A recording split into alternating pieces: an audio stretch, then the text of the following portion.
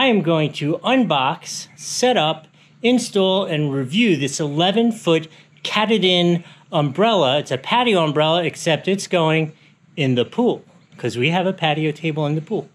Hopefully it'll support it right, but let's give it a shot, see what happens. Okay, so I've unboxed it, which as one might expect is not very extensive. There's no put together install or curious things that comes. It's a beautiful orange we got for like a tropical look back here. It comes with a pole to extend the length, which I'm not sure whether I'm going to need it in here. I think it's going to kind of sit on the base there anyway. But if you find these kind of videos helpful and informative while you're shopping, please give it one of these down below. It's really important for the channel, helps out a lot, and we would appreciate it, and we're doing our best to bring you good content. Anyway, let's try to set it up, see what happens.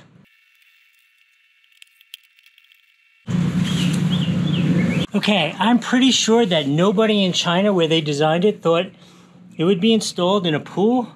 But look, part of the reason we picked this particular model is it's 11 feet. It is huge, and this is all really nice aluminum construction. Has a real positive crank feel when you crank it up.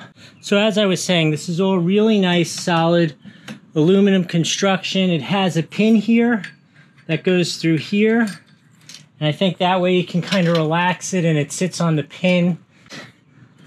Yeah, so this is loose, so you're not stretching it out. What do you say we step out of the pool and take a look from the outside so you get a feel for it?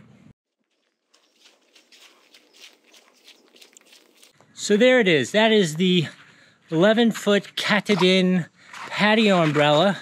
I think the only thing left now to do is to swim up to the table and get a drink.